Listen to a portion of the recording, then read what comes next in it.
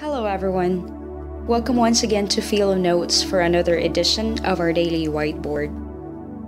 In today's edition, I will discuss the proper way of punctuating propositions in symbolic logic. This will just be a very brief discussion, but please note that this topic is very important in symbolic logic. Why do we need to punctuate propositions in symbolic logic in the first place? Well, this is because, in many instances, propositions in symbolic logic contain more than one connective. And in symbolic logic, all propositions should only have one major connective. Thus, if there are two or more connectives, then we have to punctuate the proposition accordingly so that the major connective will become clear. So basically, symbolic logic uses parentheses, brackets, and braces as punctuation symbols. And so the rule of thumb in logic is to use parentheses first, and then brackets and braces. Let's consider this example. If the road is wet, then either it rains today or the fire truck spills water on the road. P, Q, R. As we can see, this example contains three propositions, namely, the road is wet, it rains today, and the fire truck spills water on the road. And as I already discussed in the previous editions, we learned that the variables provided after the proposition represent the propositions in the entire proposition respectively.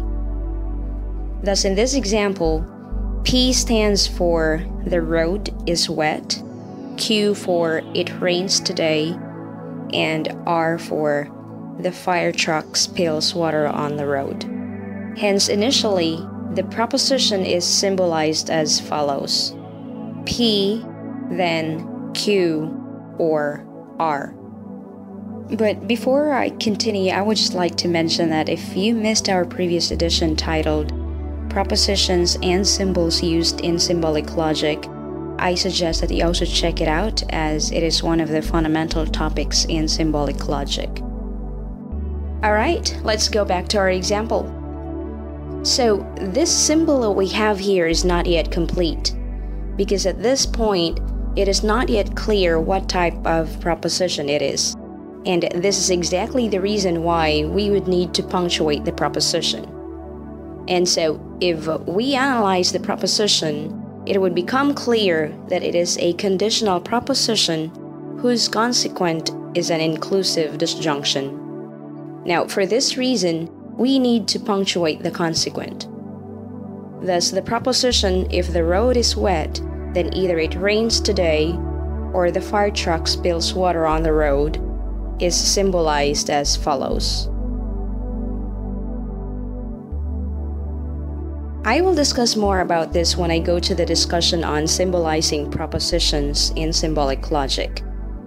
Meantime, let me give you examples of punctuated propositions, just to show that propositions in symbolic logic that contain two or more connectives have to be punctuated accordingly. Please see these examples.